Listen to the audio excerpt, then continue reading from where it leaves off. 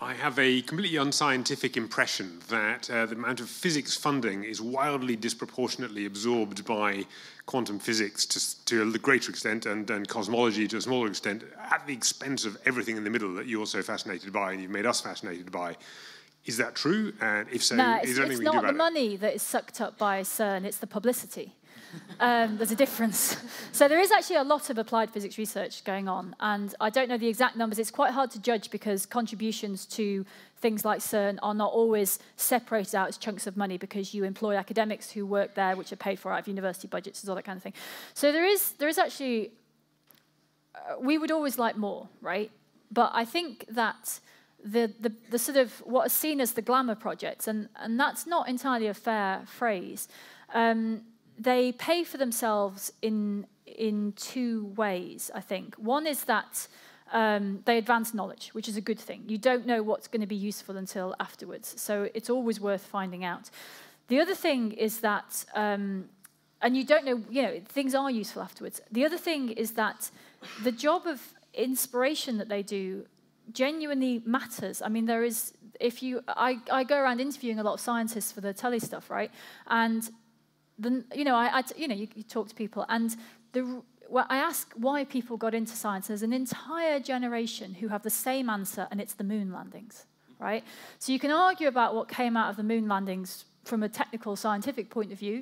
It's been a few years now since anyone last stood on the moon. It might not, it's going to happen again in the next few years. But the value to science, even though the science itself, maybe you could have a debate about, but the job of inspiration, that is extremely valuable. So I think that when you look at the money that goes to things like CERN and the LHC and LIGO, LISA, which is going to be the next version, so the gravitational wave detection, I think the weight of that, there is, first of all, the curiosity. Humans are an exploring species, and curiosity-driven science matters, because if we give up on that, we give up on being human. If we give up on curiosity, we're just automatons. But also, the symbolic commitment to scientific exploration that represents matters a lot. So it's always difficult. There is always this push between pure science and applied science, and it isn't just in big things like CERN. There's plenty of research that's going on where someone's just gone, oh, that's interesting. Those are the fun bits, right? We find something out we're not supposed to find out, or that wasn't part of what we thought we were doing. You just go, oh, I'm just going to investigate that for a bit. And sometimes it goes somewhere and sometimes it doesn't. But you have to allow that. And so I think as part of a, sort of whole commitment to science, it's probably about right. But it's almost impossible. It's very difficult to come up with exact numbers. And the other thing is that if it acts as a training system for scientists who then go on and do other things, that's also useful. It's not a reason to build a big tunnel under Geneva. But, it's a system. The point is it's an ecosystem with lots of different parts. And you have to make decisions, but I don't think you can squabble too much, because you don't want just applied science. That's really important. You have to let science do the thing it does best, which is find out things it didn't know were there. Yeah. Right. Any more for any more? Oh. We've got one up the top. Yes. Someone's at the top. Over there. Okay. Yes. Thank you very much for your talk. Your title is "We Need to Talk About Physics." So I'm going to expand. My question will expand on that a little bit. Physics is mainly funded by the weapons industry, which means that the brightest and greatest minds of our generation across the world have to get involved in the industry of murder to try and get ahead or proper funding or be recognised in the community of other physics. What's your view on this, and how do you think this should be ended? So it is not the case that most money in physics goes on defence. I will contest your assertion there. There is a huge amount of physics research, and defence spending is high, but defence spending on research is a relatively small fraction of the pie. And most scientists go through their careers without ever touching the defence industry. Not from my experiences. Thank you. so I think science itself is apolitical, which is a debate which is ongoing at the moment. And I think that science should stand up for being allowed to be science. But the things that it's used for are... There's a difference between knowing something exists and what people do with it. And, it's something that, sort of the Pugwash Society fought with in the 70s and 80s. A lot of the scientists who had been part of who'd worked at Los Alamos on the Manhattan Project grappled with what it means to be a scientist when someone uses that science for something that you don't like. And I think there has to be a separation between this is what we know about the world, and this is what we do with it. And scientists absolutely have a role to play in that first one. And then society has to have a voice in the second one. But it's like Pandora's box. If you find something out, you found it out. And the only thing, if you don't like what someone is doing with it, is finding more things out. I think, you can't stop science because you don't like some parts of it. And quite a lot of what comes out of the defense industry, I've been funded by the Office of Naval Research in America, and what they were funding me to do was study bubbles in the ocean, which had absolutely no impact on any defense anything. They just, for funding broad areas of science because they wanted to make sure someone was doing them. And they might use a tiny bit of that science. So, but most scientists don't come anywhere near the defense industry. Okay, right. More questions. Someone got a happy question? Down here, yeah. I want to ask you about your graph of time versus size. Oh, yeah. And you showed in one quarter of that graph was quantum mechanics, which is the science of the very small. And it's one of the great foundations of modern physics. And in the other corner, you had cosmology, which is based on relativity, which is another one of the great foundations of modern physics. And so my question is, do you think there are reasons to think that there will ever be a big idea that describes this area in the middle that you've been talking about, that describes this area of complexity? Or do you think there are good reasons why we will never have a big idea like quantum mechanics and relativity for what you've been talking about? So if you talk to someone who studies the early universe or particles about types of physics, they will almost always say, that applied physics, I couldn't do that, it's far too hard. One of the reasons for the focus on those two areas is elegance, is that humans like a story and an elegant pattern. And there's this, we've got pattern-fitting minds, and we want to go, oh, that it clicks into place there. So the history of those areas of physics is the history of people looking for an elegant solution.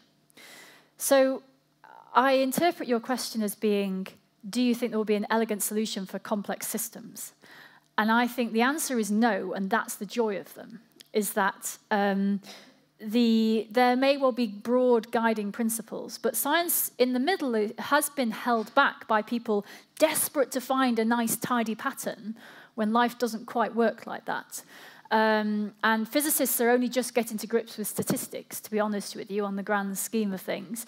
The geneticists got there far earlier because they've obviously got messy data, and I've definitely seen lines of research held back by the desperation to find some points on a line that you can put line through. So I think that our understanding of complex phenomena will improve, but I think it's possible that we won't be able to say, and here is the simple theory that covers the whole thing. And I'm all right with that, because I'm more interested in the way that the world actually works than in it being pretty. And the search for elegance is partly that it's worked very well, but it's also partly this human pattern fitting. If it's simple and it just must be right. There's this human thing going, you just want a pattern. We just want everything to fall into place. And that's great when it works, but the fact that we want it doesn't mean it actually applies to the science we do. So I think it's possible that there may not be, but it doesn't mean we won't understand a lot. It just means that whatever we do understand may not be elegant. And yeah, that's all right. Life's like that, right? They didn't want to accept, uncertainty principles and things back in the 1920s, and now we've got to deal with the lack of elegance. So somewhere, They're playing pass the parcel up there. You mentioned tapping a teacup around the rim. I was just wondering about a coffee mug on the bottom, because I was making a coffee about 2 weeks ago or so, and I noticed when it started doing like a scale on the bottom, and then I sort of stirred it again, particularly fast, and I found it did the scale again, but a slightly and different scale. And were you using instant coffee? Yes, I was. Yeah. So that's not a snobbish question. That's relevant scientifically. So what I should do at this point is say, go and experiment. What you're looking at is something called the hot chocolate effect, because those of us that drink hot chocolate, it's more commonly noticed in hot chocolate, or it was first noticed. What it is, so when you mix granules into hot liquid, the granules, the little sort of cavities in the granules, basically take down bubbles with them, little bubbles of air. And when you stir it all up, you stir those bubbles into the mug. And what that does is it reduces the sound speed. And the reason that matters is that when you tap the bottom of the mug, what you set up is a standing wave. You set up a few things, but the major oscillation is a standing wave between the bottom of the mug and the free surface at the top. So it's a quarter wave. So it's basically a fixed pattern of a fixed size. So its wavelength is fixed, but its frequency depends on the sound speed. So when you've got lots of bubbles in the liquid, there's this thing called Wood's equation, which shows you how the sound speed drops, because bubbles are squishy, and water is not very squishy. So because the sound speed dropped when there's bubbles in it, the frequency drops. So that's when you start tapping. And then the bubbles start to rise to the top as you keep tapping on the bottom. And so the sound speed goes up, so the pitch goes up. So it's very easy to demonstrate. Hitting it on the bottom is the best way of doing it. There are really a lot of things you can do with teacups. But you get the cleanest sound for this particular standing wave. Now, the people who are going around with the microphones, we haven't had any questions from women. So I challenge the women in the audience to ask a question. Also, anyone who is on the younger end of things, there have been fewer of those. This is sort of unrelated to all the other questions that have been happening, but when you pour a cup of water and it sort of sticks to the side as you go down, why does that happen? So you mean on the inside of the glass, or not the spout of the thing you're pouring from? Well, as it goes out, so if you're pouring it and then it sort of sticks to the... Oh, yeah, sticks underneath. That's all to do with surface forces and surface tension. So if you're pouring something and it does that annoying thing where you think it should just come out that way, and it sort of does this dribble all over the countertop thing, it's because water is fundamentally sticky. And especially if you're pouring slowly. If you're pouring really quickly, the inertia of the moving liquid will just carry it forward, and no sticky force here will be enough to stop it. But if you pour it very slowly, the inertia is of a similar magnitude to the surface adhesion forces that are sticking the liquid to the side. And so they will tend to stick and crawl around. And it only takes a little bit of a bend, and then they've gone off in the wrong direction. So it's because water is very sticky. And the faster you pour, the more confidence you have to just pour it, the more momentum it's got, the less that will matter. But it still amazes me that I broke a teapot recently, so I bought a new teapot. And I bought a reasonably expensive teapot, on the scale of what I would spend on a teapot. And it wouldn't pour properly. I was like, how people in this country have been making teapots for a long time. How is anybody allowed to sell a teapot that still does that? And there's two things you can do to prevent it. You can muck about with the shape of the ceramic, if it's whatever it is, just to make it hard, to make the corner quite sharp, so it's hard for the liquid to stick. The other thing is you can coat it in something which water doesn't stick to very well, and then it just slides off. There's quite a lot of science that goes into teapots. I work in the same department as Mark Miodownik at UCL, who is very familiar to anyone who spends a lot of time at the Royal Institution. And he sets a fourth-year project on teapot design for precisely this reason. And I walked in quite soon after I joined the department. I had an office that was next to the room where they sat exams.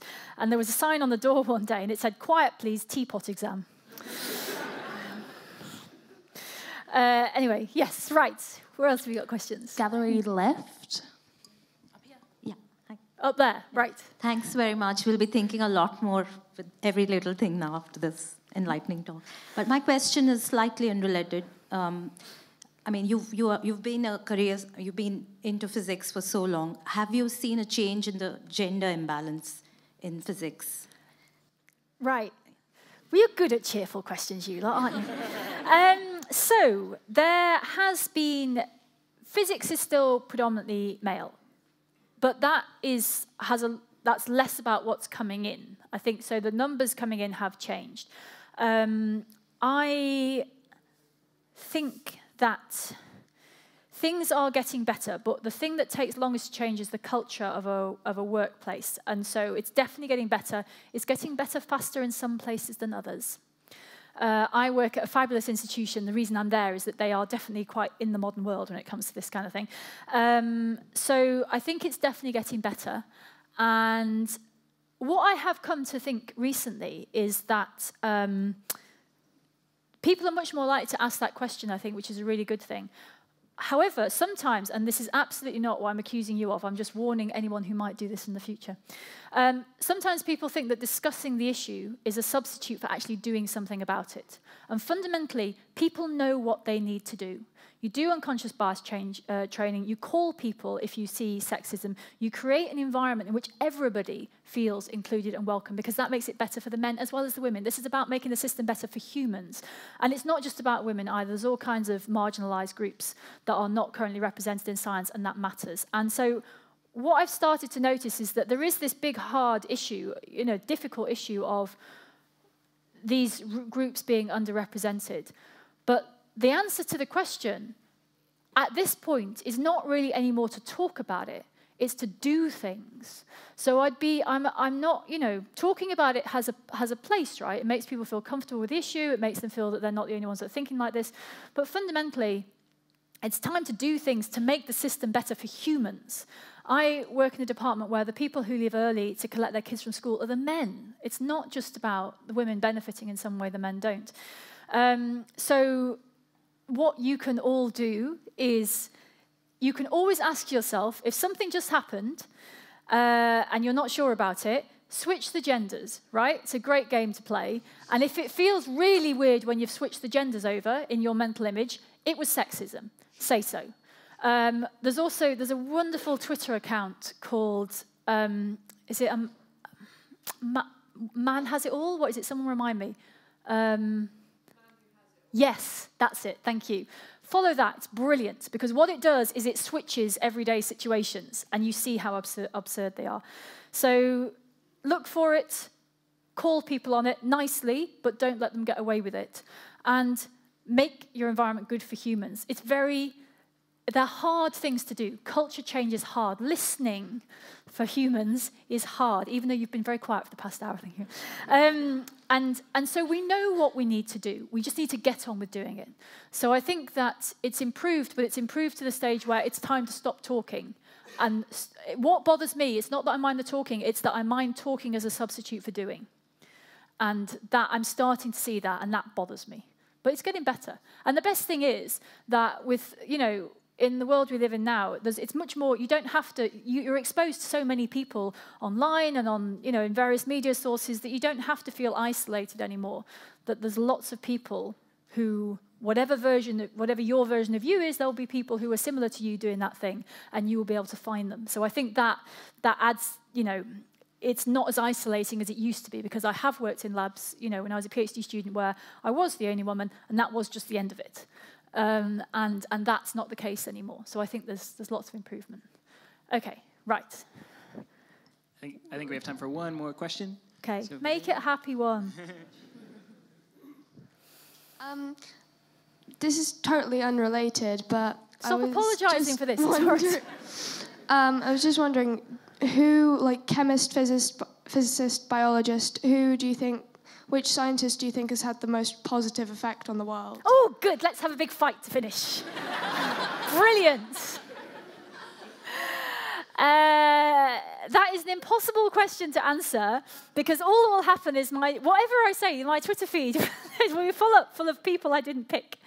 The thing that makes a difference genuinely is those people working together, right? When and it's not just inside science, it's outside science as well. Whenever people ask me to write one of those lists that says, make a list of things you think people who want to be physicists should read.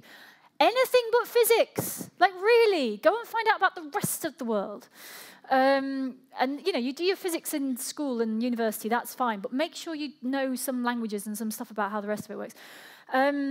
So I don't think that one profession has it all, and there's a very necessary reason for that, which is that traditionally, so the labels are becoming harder now, but traditionally those labels have described a hierarchy of models of the world, and that's what we're doing in science. There's that thing that all models are wrong, but some of them are useful, and what we want is ways of describing the world that let us do things. And for some things, maths is the appropriate level to describe what's happening. It's a language that we use for everything else. For some things, physics is the appropriate level. You need to follow atoms and think about materials, and that's all physics, and that is the appropriate way of solving a problem.